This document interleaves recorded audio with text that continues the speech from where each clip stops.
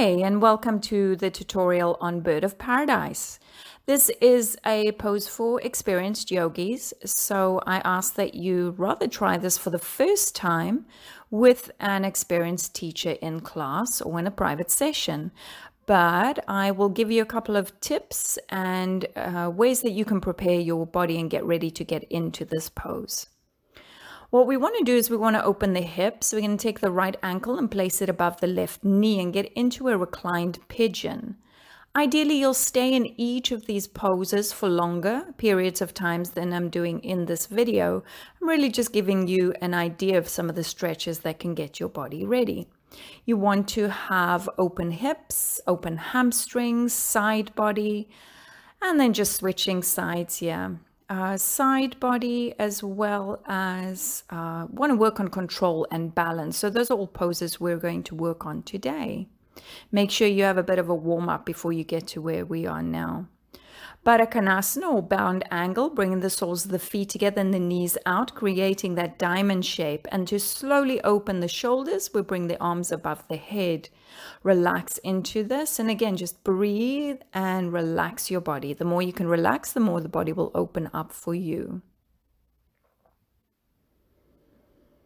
This is the inner thigh stretch, opening the hips and working on the correct hip rotation for our Bird of Paradise. I'm going to extend the right leg up. This is for a hamstring stretch. You can use a strap or you can hold onto a toe or the back of the leg for this stretch, and then slowly increasing the stretch behind the leg. Then if you want to feel more, you're extending the other leg or the opposite leg and increasing sensation. Slowly opening up here, and take your time. Pause the video or watch only to get a few ideas, and then switching sides, of course.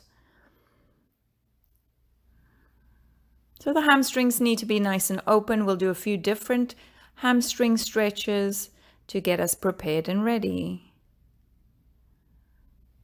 And then that deepest stretch by extending right leg all the way down, pressing through the heel and flexing the foot or the toe towards the face. Going to give you more sensation. More sensation allows the body to open up. And then rolling up to seated. And coming onto our stomachs. We're going to open the shoulders here. Left arm, I'm going to do the left arm first so you can see how I'm doing it. Rolling onto that left arm. You want to have the wrist in line with the shoulder. And then that top knee can either lie down or you can extend it up. And the right foot can be behind the extended leg or in front of. And then if you want to passively open the right shoulder, you just bring it behind you as well.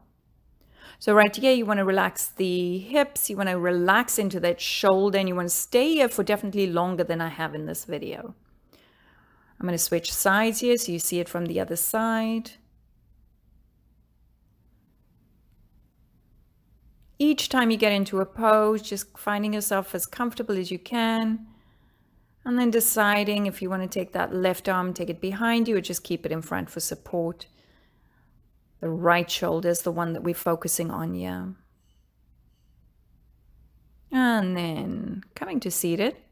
I want to get a side body stretch. So the right arm extends to the right side, left arm up. You want to stack the shoulders and the hips on top of each other and really lengthen from the hip to the fingertips. And then stay there as long as you want, and then changing sides. Making sure that everything feels very open, as open and extended as you can get it, but still relaxed and warm. I'm taking my hands behind me, interlacing, pressing the heels of the hands together, and then releasing the hands up away from the floor. This is almost like the stretch that we did before lying on our stomachs, but now we're putting a little more strength into it, lifting up and then releasing. Come into your tabletop. We're going to come into a lizard pose. You want to find the length on the left side. Right knee on top of the ankle, no further. I'm going to place both hands on the inside of the right foot for a lizard.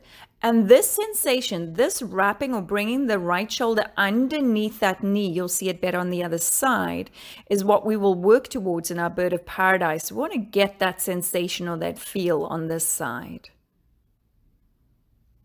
Going for a nice deep hamstring stretch. Remember, I'm going and moving quickly through these poses. You're going to pause and you're going to stay for longer. I want to make sure that this is brief and shows you as much as possible in a couple of minutes. And getting into the other side. Same thing. This time you're going to see better how the shoulder works underneath that knee.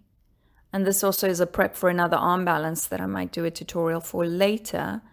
But that sensation, that bringing under, is what we're looking for in our bird of paradise.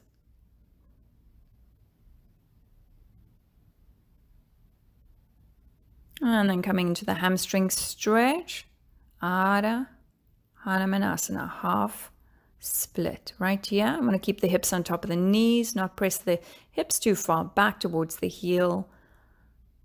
It's all sensation. Getting as much out of the pose as you can. And then bringing that leg back. Pigeon pose. You want to bring the shin of the right leg parallel with the front of your mat. And then slowly coming down. Now, if that heel needs to come closer to the hip, that's fine. But this is where we want to work towards, is that shin parallel with the front of the mat. And I'm doing it briefly here. This is definitely a pose I would stay in for 10, maybe 20 breaths, and then relaxing into both sides. Just a quick little wrap around and change over here. Same thing. You want to center the body, so the torso is right in the center of the shin, and then the hips are balanced. You're not balancing too much on the left side or the right side. We tend to lean over to the left in this side.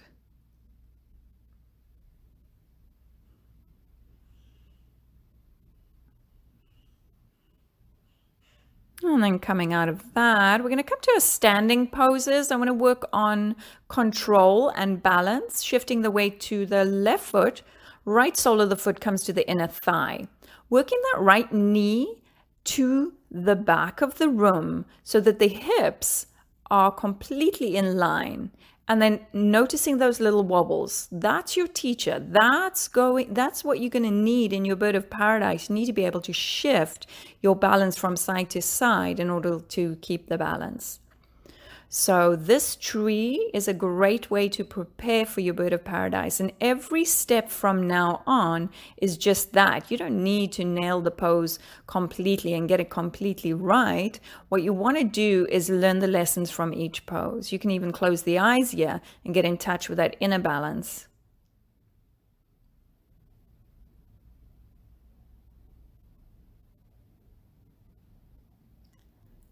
Hand to toe. You can use a strap for this one, or you can bind like I am with my fingers. You want to bring that right hip back into the socket and then open it up to the right side. Now, the left side of the body needs to be nice and straight. We do not want to lift the foot up and swing the hip to the opposite direction. We want to have a nice straight line. And then we'll do the other side. Same thing, plug the hip back into the socket, and then as you open it, yes, keeping the balance and keeping that straight line now on the right side of the body. So the hip stays in its natural position. And bring it back. I'm going to come into a downward facing dog. It's another nice hamstring stretch. So if you need that, need more opening, stay here. Otherwise, the right foot comes forward. And left hand on the inside of the foot, and the back foot is as if you're coming into that warrior two. The toes are pointing towards the front.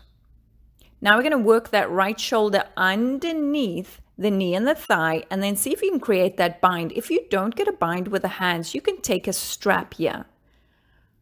The fun part.